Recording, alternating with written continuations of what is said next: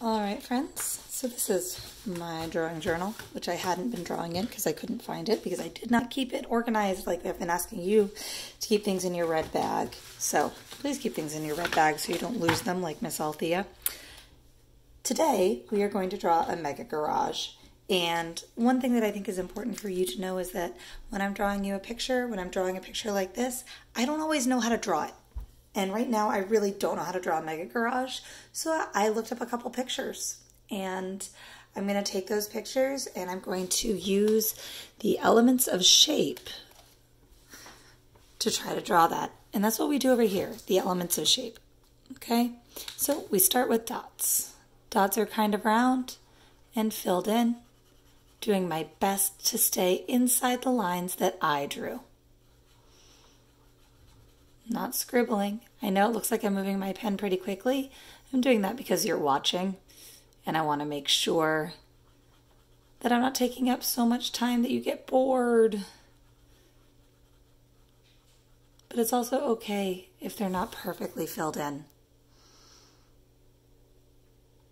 Next, we're going to do circles. Circles are kind of round and not filled in. And here I practice controlling my pen by making sure that my line closes. I'm starting here, I'm making a circle-ish thing, and then I'm closing it. That's important.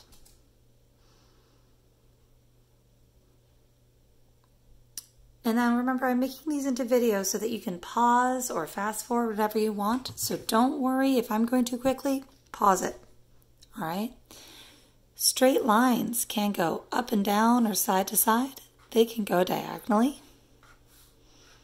They can be long. They can be short. They can be thick. And they can be thin. But they don't bend or make an angle. Remember, I used that long straight line there to separate my elements of shape, my practice, from the sketch that I'm going to do today. Curved lines bend in one direction, but they don't make an angle. And then we're going to do a spiral. We talked in the video with the cat on how to draw a cat, about how a spiral has lines that are close but not touching. You got to go really slow so it doesn't end up like a scribble. Angle lines are lines that bend so much they make an angle. Like a straight line and a straight line. We're like, hey buddy, let's make an angle. There you go. So, I've done a lot of thinking about this mega garage, but I have never drawn a mega garage before. And I'm just going to use these elements of shape to create one here.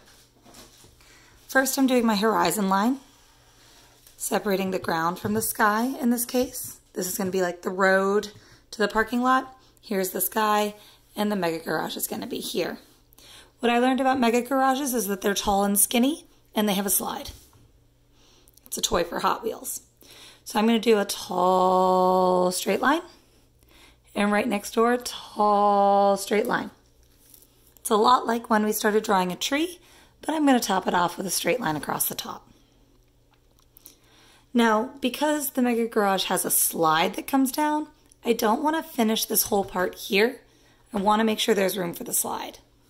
So I'm going to go about just a little bit down. It should be towards the top because a big long slide is the best kind of slide. And that is going to be the door for the cars to come out of. And then here is the roof of the garage. So the cars come out of here and they go down a slide. I'm going to do like this. Curved line.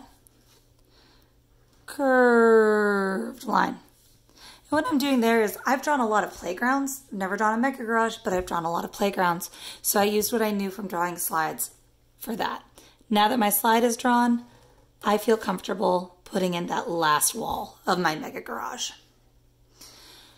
Next, I'm going to go ahead and see, what I noticed is that this is a racing slide in most mega garages, which means that two cars could go down it, which means that I want to make that middle line there pretty thick. I have two choices for how to do that. I could go back in with my skinny marker, but again, I like to be aware of the fact that you're watching and I don't want to take all your time, make you bored. So I'm going to use a thick marker to make that line in the middle. And then I've also just now decided that I'm going to make this line thick too. Like there's a railing to keep the car safe. And then I'm going to go back in with my skinny marker like that. Now I know that a garage has to have floors. There are going to be cars driving on this floor to go down the slide, and then making the rest of the floors on the parking garage. And then parking garages usually have ramps. So I'm going in diagonal lines up the garage. And then I'm going to go ahead and I'm thinking about how when I go to a parking garage, there's railings to keep the cars safe, to keep the people in the cars safe, because it's so tall. It's such a tall place. You gotta have those railings to keep everybody in. So I'm doing that all the way around my mega garage. And I think that sometimes, like we said in the frog video, it's the details in a picture that make it look more like what it is. So right now it's still kind of hard to tell that it's a mega garage, but I'm gonna do a car here. A weird looking car. I guess it kind of looks like it's backwards. Oops. Doesn't bother me. Put some headlights on it. Put some speed lines behind it. Now it makes sense. I'm gonna put a car here. Maybe this car is parked. There are its headlights. Its windshield. And there's the back of the car. Some tires. Tires should be dots, not circles. And there's my mega garage. I've never drawn one before, so I hope you like it. Bye, friends.